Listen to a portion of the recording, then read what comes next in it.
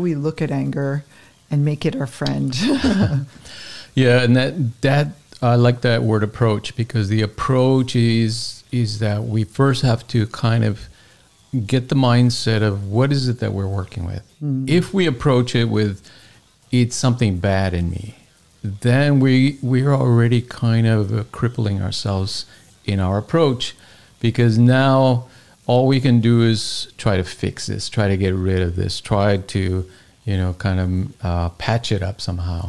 Well, in kind of the 80s, they had those encounter groups where people were like pounding pillows and, primal screaming and all that stuff. And they thought they were releasing the anger. But in effect, what they were doing is actually rewiring and hardwiring the brain to feel the anger even more, instead of actually making it successul. So they stopped doing those things, as you know, unless you're in some old group that hadn't got the memo on that we think that if we just like yell a lot and express it and tell people off, that's going to get rid of it. But it actually is making us more a prison to it and using it as a tool of destruction than actually a tool of wisdom. It can, but there you see the misunderstanding that often arises when people take techniques from psychoanalysis or other psychologies and use them in isolation. Yeah. Because catharsis is part of psychoanalysis, and it was considered a good way to deal with some of these emotions.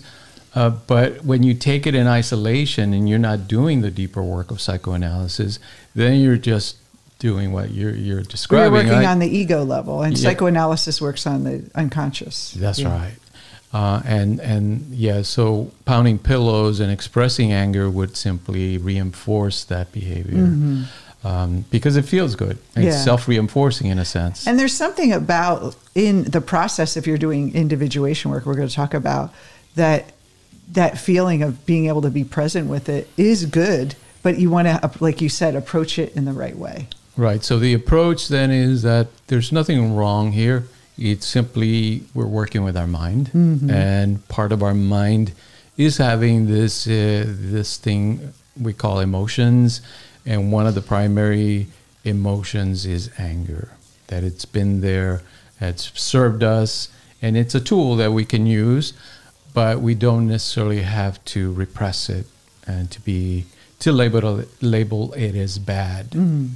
So once we get that right frame of mind, then we can proceed. Now, here's a little, let's say, a little kind of model that you can use in working with emotions, because most of us are taught to think in terms of this, that the emotion we're having somehow is identified with us, and that we are identifying with it. The I, which is a temporary false sense of self, is the one that is caught up in the anger. In essence, it is the one that is defending itself with the ego. anger. Yeah, the ego, that I. But it's a false sense of self. Yeah. When we're caught up in that self, then, and that false sense of self in the ego, then it appears that I should be angry, right? Because somebody hurt me, somebody did wrong to me. But the way we want to approach it here is to step back a little bit and to ask, who is the one that is observing that experience of anger? And that observer is the witness, the pure awareness in us. And when we approach it that way, now we can work with any emotion, including anger, without getting caught up in it. You know what really helped me when you described, and this is in Eastern spirituality, they talk about this, is that you see the ego as an object in the world interacting with other objects. So instead of you're the object, it's like you're watching this character that's you, this object have anger. And so it helps like have a different perspective on that relationship we have to ourselves.